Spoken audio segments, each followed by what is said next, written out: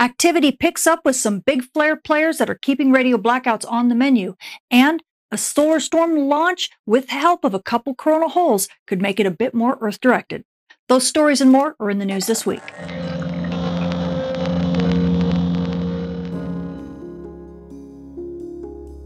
If you want to learn how weather from our star causes impacts at the Earth that shape the future of our world, join Professors Dr. Jenny Meehan, Michael Cook, and myself as we guide you through a space weather certificate program like no other. To enroll in the Space Weather and Environment Science program offered at Millersville University, go to millersville.edu/SWEN. It's weather for the 21st century. This forecast also sponsored in part by CW Ops. Space weather this week picks up in activity quite a bit. As we take a look at our Earth-facing disk, we do have a lot of active regions in Earth view, and some of them are big flare players. In fact, as we take a look at the east limb of the sun, you can see region 4325, boom, right there, fires off an M5.1 class flare. This was at an R2 level radio blackout. It even has a solar storm launches from both this region and this region, so they're sympathetically tied together. So we're going to be watching these regions as they rotate in through the Earth strike zone, because they could definitely be giving us a chance for more solar storms, Earth-directed solar storms, in fact. However, what we have been really paying attention to is region 4317. Right around the 27th, it started becoming a bit flare active, and by the 28th, it's actually beginning to fire off little flares. But late on the 28th, it finally fires a big solar storm. You can see it, boom, right there. This was an 4.1 flare, if I recall, nearly an R2 level radio blackout. But along with that came out a solar storm. In fact, as we take a look at it more impressive from the big detailed view here, you can watch this set of regions. You can see some dimming regions open up on either side. Boom, right there. Isn't that beautiful? Now, let me walk that back, because if you think of just this region here, you're thinking, oh, okay, this is kind of in the northwestern quadrant of the Earth strike zone, so maybe we'll get a little something. But let me show you something that makes you raise your eyebrows a little bit as I back it up. Okay, so we see that there's going to be dimming regions here, but watch your eye. Let your eye follow this region all the way down in here and look for kind of a puffy pattern right here when this dimming region opens up. Okay, ready? So watch it here as it begins to play. Whoosh, do you see that? And did you see the kind of puffy little wave that goes through here? I'm backing it up a little bit for you so you can see it. Watch it open up again. See all that? And that all the way out to here. So the interesting thing is that it means that we're not just getting a small solar storm launch from this region. It means the whole overlying arcade down into this region in here, down right above the northern part of this coronal hole, is actually being evacuated to some degree. And that has implications in terms of how the solar storm looks and actually what its behavior is going to be like. But we'll talk more about that in a second. It also explains what we see in coronagraphs, right? We get this first little poof up here, but then if you continue watching it, look, you get something else down in this region here. Well, this is exactly what we're talking about, is this partial evacuation of stuff in this area. So we need to study this a little bit more, don't we? Because it's not quite exactly as it seems. So now as we take a look at this structure, the surroundings through which it actually launched, it's actually quite complicated. You can see there's a coronal hole here to the east at the northern part of the structure, and there's a coronal hole that's sitting kind of to the southwest on the southern part of the structure. So what does that do exactly? Well, as we get a better look at the overlying coronal arcades, you can see there's lots of loops that kind of go like this, right? Notice that where this structure launched, it would be lifting out all of these loops outward, kind of going just to the west of Earth. But this coronal hole, the fast wind from this coronal hole is going to serve to kind of take that structure and push it, kind of like tilt it off to the west. And this coronal hole here, notice it's on the other side. It's going to take this structure and want to push it up this way. So if you have a long structure like this, and you've got this side, this coronal hole pushing this way, and you've got this coronal hole pushing this way, well, this whole long structure might actually start to cartwheel. Strangely enough, these things do this actually. So this solar storm may, instead of being completely north-south, may actually twist and kind of bend and cartwheel to actually tilt more east-west. And if that actually happens, well, we could actually see more of an Earth-directed structure than we actually thought. But we'll talk more about that when we get to the modeling and the visualizer. Meanwhile, let's just talk a little bit more about this coronal hole here. You can see as we move further up in this corona with this blue sun, you can see that the deep part of the coronal hole is definitely here. But we do have a little bit of some open field lines. You can even see that with the coronal model here. You can see that there is a bit of open field, which means some fast solar wind will be coming from this region as well. And that means that the fast solar wind that we're going to expect hitting us maybe sometime late on the 30th into the 31st could actually linger through the 1st and possibly a little bit into the 2nd before things calm down. So Aurora photographers, even if this solar storm, this glancing solar storm blow doesn't quite hit Earth, well, we are going to expect a bit of fast solar wind, so you could still see a decent show right about New Year's. And now switching to our full sun map, we are still using SDO AIA imagery for the front side of the sun, but we cannot use solar orbiter imagery because solar orbiter is also looking at the front side of the sun just like we are. So we do have to use JSOC HMI helioseismology far-sighted viewing for the far side, and you can see that here in gold. Now, to get you oriented for the full sun, you can see region 4317. That is the region that just launched that big solar storm that may be Earth-directed, but you can also see this huge cluster of dark regions here from the far side. This cluster ended up being regions 4325 and 4323, along with region 4324. You can see them rotating here.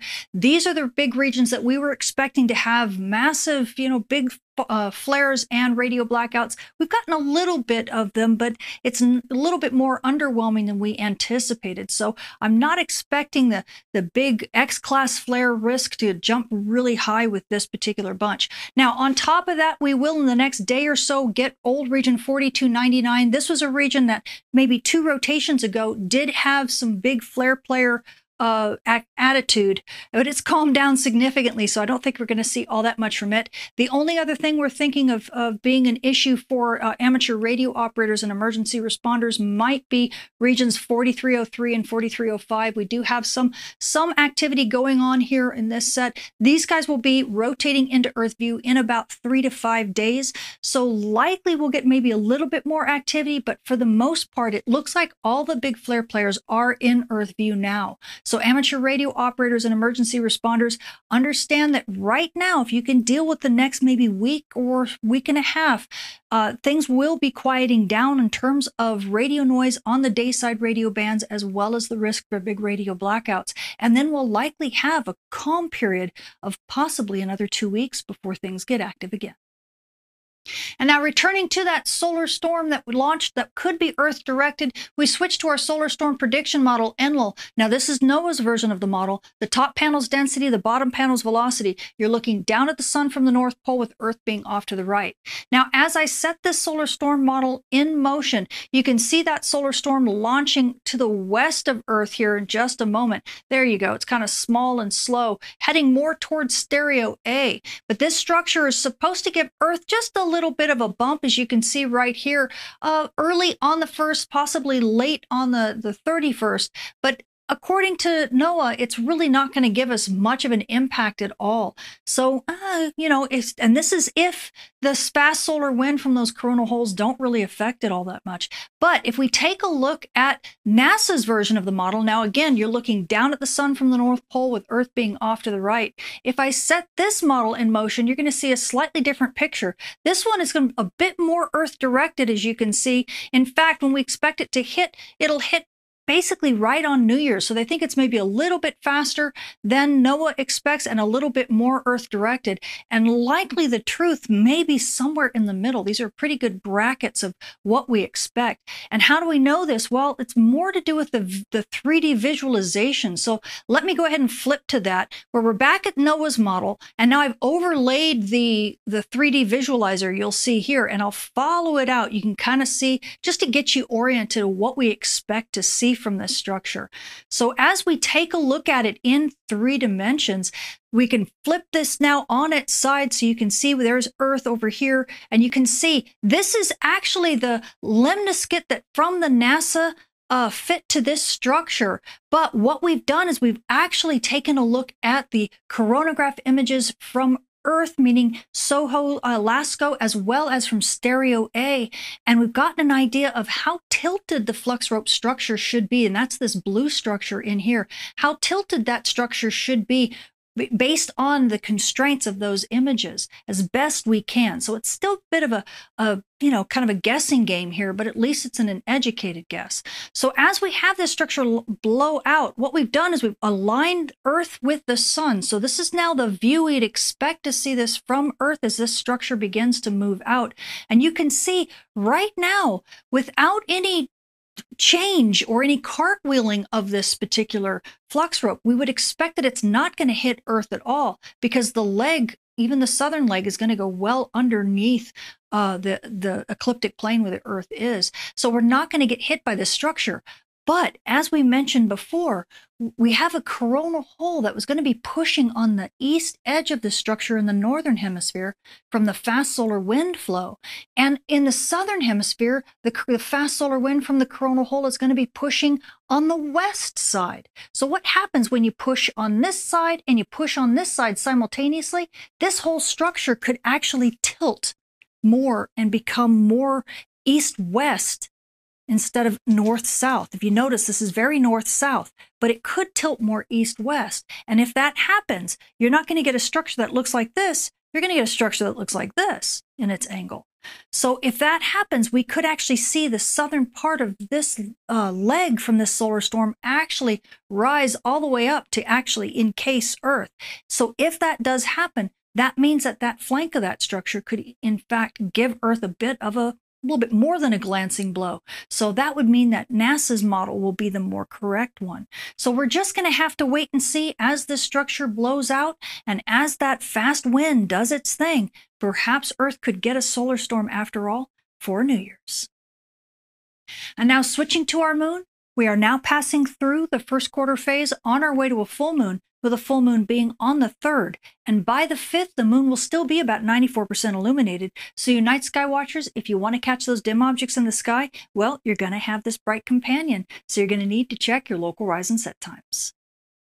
And now switching to our solar storm conditions and aurora possibilities over the coming week, we are anticipating the fast solar wind that's going to be hitting us along with that possible solar storm glancing blow. At high latitudes, NOAA is expecting active to possibly minor storm conditions, but up to about a 30% chance for a major storm. And that's going to happen starting around the 30th in through the 31st and the 1st, but things should be settling down shortly after that. So aurora photographers, if you're at high latitudes, you could definitely get a show for New Year's. And now at mid-latitudes, well, we are still expecting that wind watch, and we do have the storm watch, but we're only expecting unsettled to active conditions, because this is not going to be a super strong solar storm if it does end up hitting us. But aurora photographers, well, we do have about a 35% chance of a minor storm right around the 1st. So only if you're dedicated should you chase, but you definitely could get some aurora shows with those substorms that pop on and off every now and again. So if you chase substorms, you're in good shape, but things will then settle down after about the 2nd, and then we're going to have to look for those other players, those big flare players and solar storm producers for our next show. And now switching to our solar flare and Dayside radio blackout outlook over the coming week, we are sitting well into the triple digits for solar flux, and this is because we have a lot of active regions in Earth view, and some of them are big flare players. We are expecting moderate noise on the Dayside radio bands for this, and that's likely going to last all week. In fact, NOAA's giving us about a 55% chance of M-class flares at the R1 to R2 level radio blackout, and even about a 10% chance of X-class flares at an R3 level radio blackout. This is easily going to last over the next 3 days.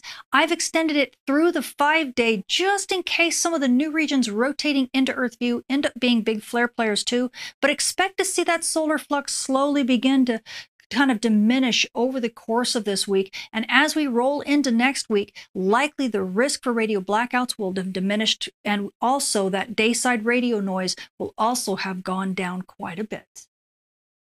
And now switching to our radiation storm and polar aviation outlook over the coming week, everything is in the green when it comes to big radiation storms right now. We are sitting at the D1 normal range for you aviators at flight level 360. It's also the S0 quiet range for everyone else. We are having about a 10% chance of a radiation storm at the S1 to S2 level, and that's easily over the next 3 days, but I'm going to push it out through the 5-day just in case the flare players in Earth view end up getting a bit more active than they are right now. So you frequent flyers, and this does include air crew and you high-risk passengers, please pay attention to those ICAO advisories because everything is in the green right now, but you never know because things can change quite quickly.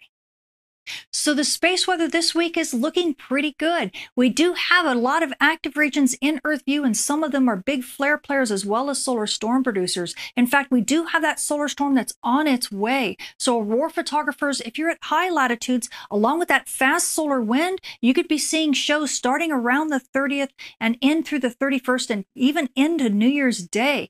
But Aurora photographers at mid-latitudes likely going to be around New Year's Eve to New Year's Day, but you're going to have to chase those substorms if you want to catch a nice show. Now, amateur radio operators and emergency responders, well, thankfully things aren't as crazy as we expected them to be. It's slightly more subdued. We are still getting R1 to R2 level radio blackouts, and that's likely going to continue on and off for the next maybe week or so. But if you can hang on there, things will get better. And now you GPS users, well, along with that fast solar wind and solar storms, you do have those radio blackouts. So both the night side and the day side are being impacted, but not too badly. So as long as you stay away from Aurora on the night side and away from dawn and dusk, well, your GPS reception should be pretty good. I'm Tamitha Scove, the Space Weather Woman. Thank you for watching.